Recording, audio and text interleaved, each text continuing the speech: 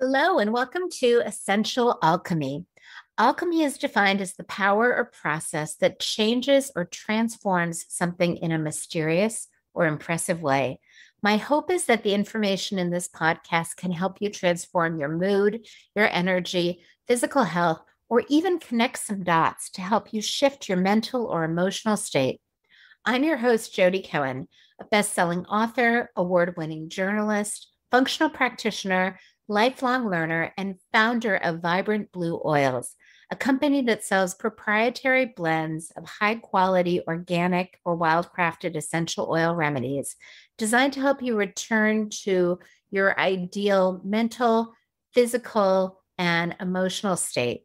You can find out more about me and my company at vibrantblueoils.com. And with that, let's get started with today's episode. Hi, I'm your host, Jodi Cohen, and I am so excited to share one of my favorite new finds. Dr. Cathleen King is the founder and CEO of Primal Trust Academy and Community, which weaves together brain retraining, vagus nerve toning, somatic movement, and trauma-informed attachment repair techniques in an online worldwide platform that is unbelievably accessible, unbelievably brilliant, like so helpful. She was trained as a physical therapist with a passion for teaching neuroscience-based practices, targeting the brain and the nervous system. Her focus is to help people with self-healing from chronic illness and trauma patterns. And I will throw in like autoimmunity, anxiety, depression. I think that your platform is so accessible and so helpful for everyone. So thank you so much. And thank you for taking time to spend with us. Thanks for having me. So we were talking a little bit before we started filming about how I'm obsessed with vagus nerve toning, but there's more to the puzzle. So can you kind of lay out like limbic impairment, cell danger response? I mean, big topic, but just Yes. the variables that are throwing people off. Yeah, absolutely. So we have a nervous system, have an autonomic nervous system, and a lot of things are influencing that nervous system. So if you're wanting to self-regulate your biology or improve your health, you want to target the thing that's causing a lot of the issues that you might have. And our nervous system innervates every cell, every organ of our body. So it's a big system, and we have our brain, and in our brain, we have our limbic system, which is our emotional center. That emotional center is constantly looking for threats and making associations based on the past or what it thinks might happen in the future. So, one of the things that we do is something called brain retraining, where we teach our limbic system to dial down that threat response or turn down the volume of fear and vigilance. And the cool thing is that you really can biohack your own limbic system. You can turn down anxiety and threat and fears and even overreactions to foods and chemicals and things like that through doing limbic system retraining. Now, we also have our vagus nerve, which runs from our brain all the way through our body and through lots of organs of our body. It's also called the wandering nerve because it runs everywhere. And some people even call it the master control switch of our health, meaning when our vagus nerve is operating optimally, we're going to have good health. When the vagus nerve might be under operating, our health might start to decline because the vagus nerve is responsible for putting your autonomic nervous system into rest and digest and repair. So just think about if this switch isn't working very well, it might be hard to go into rest, digest, and repair. Or sometimes when you're so stressed, the vagus nerve gets super activated and just throws your whole body into shutdown or dorsal vagal, meaning we don't have energy for anything, and it's just like an emergency brake of the system.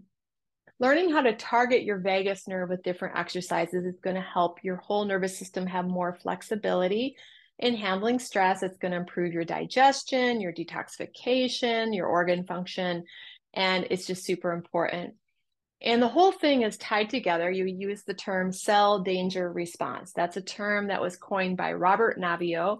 And I think he's a brilliant man who's really describing what I think the future paradigm of what health will be looked at as we are starting to all get on board with his theory. And it was a theory that I learned several years ago. And to me, it was like, this is the lens of how healing happens by understanding the theory behind the cell danger response, because that theory really points to the necessity of targeting the autonomic nervous system in order to self-heal from most conditions, actually targeting that autonomic nervous system. What he's saying in this theory is that your cells are always kind of looking out for, is there pathogens or toxins? And if they sense a threat, there's an innate mechanism of the cell to close down, to harden up, and to protect against those pathogens and toxins so that the cell isn't destroyed. So when you get exposed to a virus, a pathogen, a bacteria, toxins, things like that, even a physical injury, the cell goes into cell danger response, which is a good thing. It's protecting itself. The deal is, this theory describes that some people don't come out of cell danger response when they should, or when the threat has passed. And if you don't come out of cell danger response because your nervous system is still thinking that you're under threat, then you're going to stop detoxifying as well. You're not going to absorb nutrients as well. Your immune system gets dysregulated and you can end up very, very sick. So the approach that I take with the limbic system, the vagus nerve, even somatic nervous system work is to help the cells move out of cell danger response so that we can move back into thriving and repair. That was a very long-winded answer, but that is the science in a nutshell. It was elegant. And what really hit my heart was this idea, we all think we have like Lyme or autoimmune or mold or whatever it is. We have all these different diagnoses and we think that's what's going on. But the root cause of all of them is that our body is not responding to the threat the right way. Like theoretically, Yeah. if our nervous system is regulated, if our limbic system is regulated, and if our cells are able to get out of cell danger response, it's like the three little pigs. It's not that Yeah. the bad wolf is so powerful, Yeah. it's that the house was made of straw. And Yes. the root of kind of making sure that we're all resilient and able to handle the winds of life is Mm-hmm. making sure that our own internal response is in the right gear. Yes. Yes.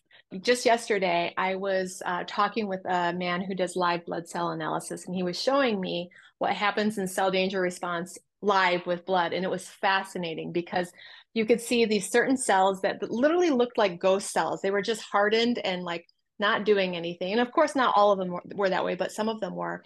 And then there was this neutrophil on the slide with these like bacteria around it. The neutrophil is part of your immune system. And it was just sitting there doing nothing, absolutely nothing, letting the bacteria move all over. And he's like, this body is not responding appropriately to the bacteria in the body. And so here's the challenge. He's like, so many people get these lab tests and they're like, oh, you've got Lyme, Bartonella, Babesia, etc., and we need to kill it. Well, yes, herbs and supplements help, but if your immune system is just sitting there going, don't really know what to do right now, you're only going to get so far. And so he says, instead, this is why getting that immune system out of cell danger response, cleaning up the things that also help, that are contributing to that immune system kind of going dormant, like molds and things like that, that can really affect the immune response, helping your own innate immune system to open up and to see it's time to take care of business. And that's what nervous system work helps the immune system to do. And what you're really doing is going upstream, right? Like downstream is kind of all these presentations of symptoms and diseases that we've classified, but upstream is really, why are you not able to respond to this? And for people that are listening, those could be symptoms like anxiety, overwhelm, fatigue, depression. It doesn't necessarily need to, I think by the time they have this serious diagnosis, then they're really invested in finding you. But there's a lot of low-hanging fruit that happens before the tipping point where it's too much. I mean, I truly feel like everyone needs these tools. I agree. I agree. I mean, we are all living in a very toxic world, a world full of stress. Our food is not clean. We are lacking minerals, we're lacking nutrition, and our nervous system needs all the help it can get to stay optimized, to even maintain basic healthy function. Yeah, and I love the way you kind of unpack it. Can you talk a little bit about the polyvagal ladder so people kind of Mhm. know where they're at, and then some of the tools that you use to just get it really is like climbing up a ladder, Yeah. like health. Yeah. So the polyvagal theory was coined by Stephen Porges, and it's an incredible understanding of the different states of our nervous system response. And he describes 3 different states of the nervous system that we are primarily in. The first state he calls ventral vagal. And think about a ladder, and at the top of the ladder would be your ventral vagal state. And that is the state where you are interested in connection, you're feeling safe, you're feeling like getting out in the world, your face shows that you are safe, happy, content, etc. So that's at the top of the ladder. So we're going to use the ladder as a metaphor. And then the next state he calls sympathetic, which is in the middle of the ladder. And the sympathetic state is your go button. So the gas is on, you're going to go, maybe you're motivated and excited, but it can also turn into anxiety and anger and running and fighting. So it's movement. And that is a normal state of the nervous system in certain situations. And then at the bottom of the ladder is a state called dorsal vagal, which can look like absolute collapse, shut down, freeze, which is sort of a mixture of sympathetic and dorsal vagal, where you're just not able to move, you're tired, maybe you are afraid and you're just so shut down that you don't even know how to get into life. It can be overwhelm, depression. So that's at the bottom of the ladder. Motivation, lack of motivation for me. Yes, lack of motivation. Or scrolling seems like a good idea, and you're like, where did that hour go? Yeah, Dissociating. exactly. Dissociating, fawning, people pleasing can even sort of be in that stage. And so these are different stages of your nervous system that it's important to notice, where am I on this ladder? Am I at the top in ventral vagal? Am I in the middle with a lot of motion? Or am I at the bottom and starting to feel collapse? And he describes that obviously, ideally, we want to be able to be in ventral vagal, or if we're going to be in a restful state, we're feeling restful but safe. So we're not always like going. Sometimes we are just relaxing, but we feel safe. But the deal is, in order to get to that top of the ladder, you have to climb up the ladder. And this is the hard part of nervous system work. When you move from that collapsed, shut down, fatigue state, and you want to come back up into safety, you've got to climb through the sympathetic rungs of the ladder. There's no way around it. You've got to climb through it. And so sometimes nervous system regulation might make you feel more anxious. You might have a little insomnia. You might start feeling angry. All of the things that were in that part of your nervous system might open up and be felt as you start to climb up that ladder into safety as you're doing nervous system work. So it's a really great way of understanding the nervous system. There's an author by the name of Deb Dana who explains this work even better, in my opinion. She's got some great books if you're interested in the polyvagal theory. And one of the things that I really love about your program is that you really do teach people, you really educate up front, because I think a lot of people jump into things and like they're actually getting better. And so they get into sympathetic dominant and there's that fear response. I think that when you've suffered and you haven't felt well, like if something kind of sets you back or you perceive it to set you back, like you feel worse before you feel better, you get very afraid, like, oh, this isn't working. I'm doing it wrong. You start to self-doubt. Can you speak to that a little bit, just in kind of moving through the stages in the healing process? Yeah. So I found that after working with many people, that a lot of people would basically sabotage their healing because they would start to do nervous system work and then they would get symptoms or different emotions and they would think, this isn't working. I need to find a new program, a new tool, a new coach. But what they didn't understand is they were actually going through the normal process of nervous system regulation, which is sometimes to have an increase in sympathetic activity or an increase in detoxification symptoms and things like that. So in my program, I very clearly outline the stages of healing of what to expect. And I describe the bumpy ride of healing, the bumpy ride of nervous system regulation, so that when you hit those roadblocks, you understand why they're there and you can trust the process because you know you're using the tools and doing the work. And so when you hit that bump that feels pretty tumultuous, you're like, okay, this makes sense. I knew this would happen. My nervous system is starting to discharge things. My body's starting to discharge things. Maybe your immune system is waking up and you start getting all like flu-like, which is normal. You want your immune system to wake up if it's been shut down, but it doesn't feel good. So I do a lot of education to prepare people to handle the journey. No, I love that because I think forewarned is forearmed, right? So they know, like, oh yeah, you told me about this. Like, it's going to be okay. It feels safe. Right. So I'm also curious, as the queen of disassociation, I'm super good at not feeling. the somatic exercises and actually having to be in my body. Can you talk a little bit about kind of some of the protocols in the program, some of the things you recommend, and really the somatic experience and how that helps people feel safe and be in the, Yeah. like, why it's important to be in the body? Yeah. A lot of us have a relationship where we think our therapy, where we think our process of healing, and we think we're doing it because we learn it. We can teach it. We get it mentally. And if you're a very mental person, dropping into the body and actually feeling the experience of healing is a whole different ballgame that you might not even know how to do.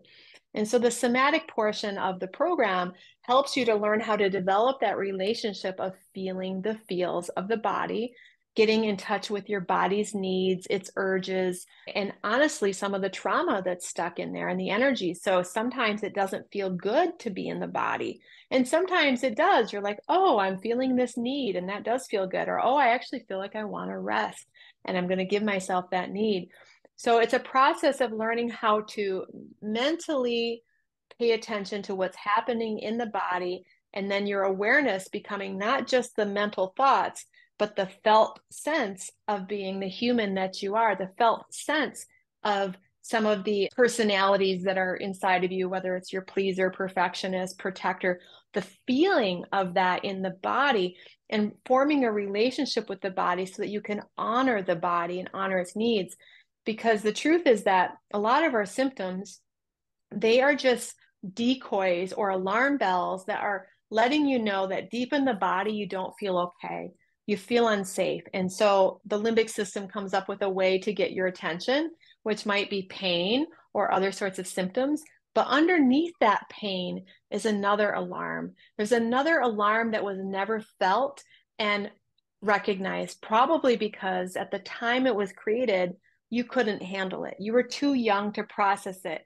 So underneath that pain might be anger, it might be intense grief, things like that. And so we're wanting to get in touch with our feelings so that we can feel what's at the root of what's been driving our limbic system into stress, what's been driving our perfectionism, what's been driving our workaholism. There's a feeling in there of not okayness that we need to get in touch with and hold space for so that it can discharge out of the body and we don't have to do these dysfunctional coping patterns to handle them anymore. Oh my gosh, that was so brilliant and so much to unpack. One thing I was thinking, you are describing me. It's much safer to be in my head. I think that Shakespeare has a quote like, life is a comedy to those who think and a tragedy to those who feel. So I try not to feel. But I think that's the reason oils work so well for me, because it kind of gets in Mm-hmm. my body. It's one of the senses, and it helps Yeah. that I don't actually have to really be in my body. So it is kind of a workaround coping mechanism. Yeah. Yeah. I mean, aromatherapy is the most direct way to the limbic system. And it's one of the best things that I think you can do to combine with the work I'm doing is finding scents that help you to trigger the emotional states that you're looking for, to help you. If you notice you're getting really scattered, take a moment, become aware, take some deep breaths of some type of essential oil that really helps you drop into the present moment and actually feel a little bit nourished in the present moment. And then you're going to feel safer to feel. No, I love that. One of the other things that you talked about that I really like, it totally connected a dot. You kind of mentioned the coping mechanisms. Can you go into that a little bit? Like how some of us, and it's a little crazy because society, like if you are a control freak or a perfectionist and wildly productive, people reward you for that. They're like, oh, go here. Yes. And they don't necessarily realize like that is a coping mechanism. Basically, if you have these personality traits, there's a reason. Mhm. Can you speak to that a little? Yeah, absolutely. So when we're young, we often have different hurts that happen to us, different wounding, and our young self comes up with a strategy to be loved and a strategy to be safe. And the strategies can be different from person to person. Sometimes the strategy to be loved is to people please mom and dad. Say yes when you mean no, don't have any needs. And then when you grow up, you get into relationships where you're still the codependent people pleaser, and you often find someone more dominant because that's the energy that you're used to. So that started as a strategy to be loved and to be safe. Same thing with perfectionism. Oh, if I do everything right, then I will be worthy enough to exist. And I need to do it all right. Oh my gosh, everybody praises me when I get straight A's. I am more worthy because I get straight A's. I know this pattern. And that becomes your sense of significance and worth. And it's an absolute utter threat to get a C, because then your worth is just destroyed because it was never formulated by who you are. It wasn't reinforced by who you are. It was reinforced by what you did. And so that's another coping mechanism.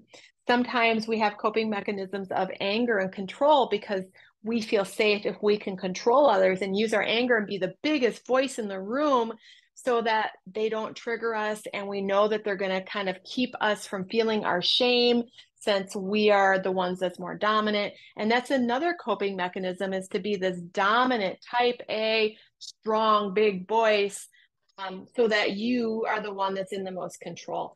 All of these are ways to be safe and to be loved. And when you really come to understand these parts, they're all benevolent. Even the angry narcissist has a benevolence, meaning they're just trying to feel good about themselves in some way. And if we can really get in touch with what we're doing and why we're behaving that way, we can befriend that part of us. And when we befriend that part of us, it means that our neural networks start talking to each other. You have this main self, this main adult self, and you've got all of these protective parts of you. And when you start to get in touch with the reality behind what you do and why you're doing it in a compassionate way, those neural networks start to talk. And when your conscious self and your protective self starts to talk, you actually have more choice and you're less likely to be hijacked. You're able to feel that urge, like, oh, I feel like working today because I'll get more significance. You can feel it, but then that other conscious part of you, if you're able to understand that you're just trying to get a need met and say, oh, I'm trying to get a need of significance met, what's another way that's going to help nourish me and not be just about getting things done and getting that reward? So it's a journey, you guys. This is a journey. I'm still on the journey. I'm still on the journey. I want to just emphasize that, Well, of we all knowing ourselves. Yeah, Yes. it's interesting. I kind of wonder when we have these programs running, our pleasing program, our perfectionist program, is that almost like the trauma pattern is kind of what we're still in that coping mechanism? So somewhere in our body, as long as we have the coping mechanism, the body doesn't feel safe. Yeah. Yeah. I mean, that's exactly it. If we're running that coping mechanism, it's the body still not feeling worthy, feeling loved, and feeling safe. Otherwise, we wouldn't need the coping mechanism. I mean, that's what we're doing to try to get that need met. And so until you can identify that need consciously, you're not going to choose differently. You're going to keep meeting it with the path of least resistance, which is what your neural pathways are wired to doing: people pleasing, perfectionism, workaholism, etc.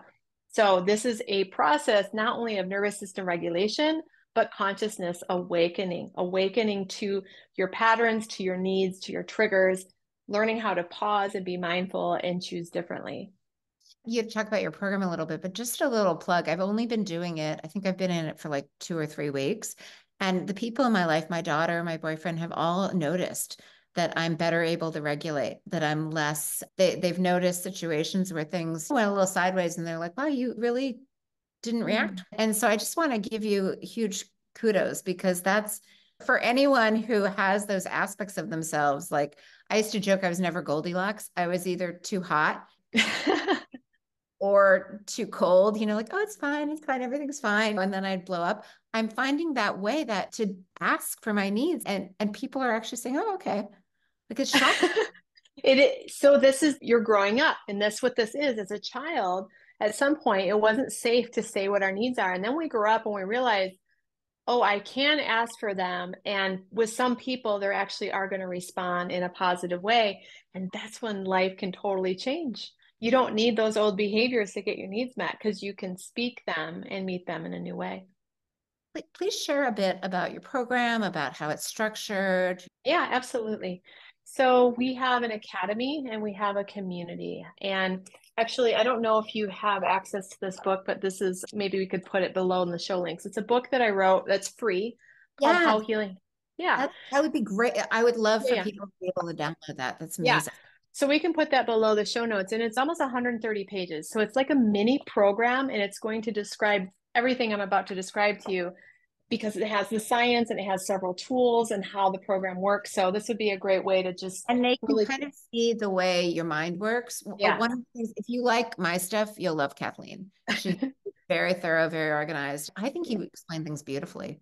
Oh, thank you. I wrote that book for people to get an easy understanding of why nervous system work is so important. But once you sign up, it's a membership. So it's just a flat $96 a month to cancel anytime. Everything's included. We have an academy with hundreds of hours of courses, actually. But level 1 is about 30 hours. And that's where you're going to learn all of your nervous system tools, over 40 tools, all of the science about why maybe you've gotten sick and how healing happens. And that's really to help you start to self-regulate and help your symptoms to be relieved. We also have a community, which is live classes almost every day, sometimes multiple times a day. I'm teaching, other people are teaching, and that's for that support of how do you implement these tools? What are other people going through? How do I elevate my mood? How do I regulate my limbic system? You're learning it in the course, but you're also practicing together as a community. And I find that combination is really a win-win. Then we also have a level 2 program where we get into more of these trauma patterns that we were just discussing. It's important to have nervous system tools understood and practiced before you really start getting into what's been underneath the surface, because it can get a little rocky. And so our level 2 program is to help you repattern your resistance, repattern those protective patterns, repattern what it was, that personality that caused you to get sick in the first place. That's where we are repatterning that personality. So nervous system rebalancing, personality repatterning, that's really the gist of the program. And I love that you call it regulate. I think that says everything. Yeah. I really do think it's fabulous. Is there anything that I haven't asked you that you'd like to share? Well, I think a lot of people wonder if it's possible for them to heal because their situation is different. It's been too long, they've got too many diagnoses, etc. I want to say to you that there is a root situation to most things, and that is your autonomic nervous system and how it's functioning and how connected you are to your true self. And so, despite what you've got going on, and I've seen so many things heal by focusing on the nervous system, focusing on reclaiming their true self. And the body has a wisdom. Even your body that's been sick for many, many, many years and lots of diagnoses, it still has a wisdom once you get the nervous system online and come out of cell danger response. So I just want to say there's always hope, because some people think, well, that would work for someone else, but not me. You have a nervous system, you have a brain. This will work for you too. No, I completely agree. And I'm so excited because I think that I'm a big fan of layering, like use the oils, use your technique. Like the more you can kind of do, pick what, it's like a salad bar, pick what you like, Yeah. but it's great. Thank you so much. Share the name of your website again. Yeah, it's primaltrust.org. This was unbelievable. Thank you for your brilliance and for everything you do. Thank you. Thank you so much for listening. I hope this podcast empowered you with some useful information and takeaways. If you liked this episode, please consider sharing a positive review or subscribing. I would also love to offer you my free parasympathetic toolkit as a gift just for listening. It will teach you how to activate the most important nerve in your body to turn on your ability to heal. This free toolkit includes a checklist, a video, and a detailed guide.